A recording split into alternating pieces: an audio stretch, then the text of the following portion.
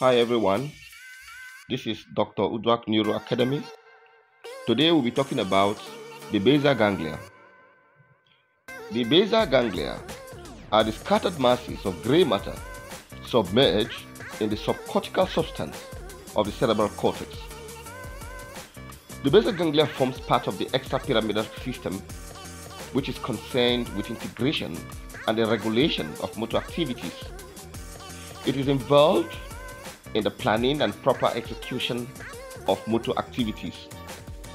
The components of the basal ganglia include the corpus striatum, the substantia nigra, and the subthalamic nucleus. The corpus striatum is a mass of gray matter situated at the base of the cerebral cortex that is in close relation to the thalamus.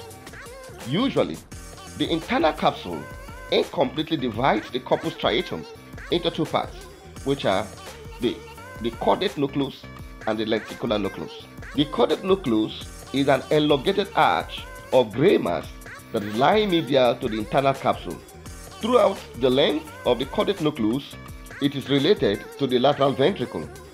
The caudate nucleus has a head portion and a tail portion. The head is bulged into the lateral ventricle and situated rostral to the thalamus. The tail is long and arched. It extends along the dorsolateral surface of thalamus and ends in the amygdaloid nucleus. The lenticular nucleus is situated lateral to the internal capsule.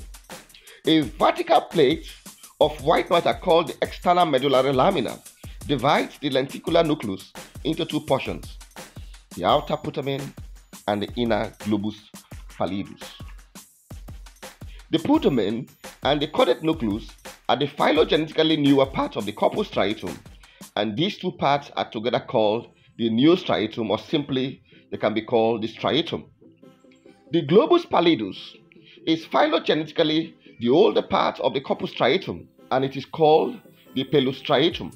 The globus pallidus has two parts, which are the globus pallidus internus, or we can call it the internal globus pallidus, and the globus pallidus externus, which can also be called the external globus pallidus. The substantia nigra is named black substance because of its high level of melanin.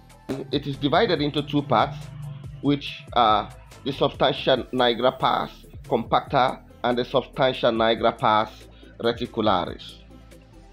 The subthalamic nucleus is usually situated lateral to the red nucleus and dorsal to the substantia nigra.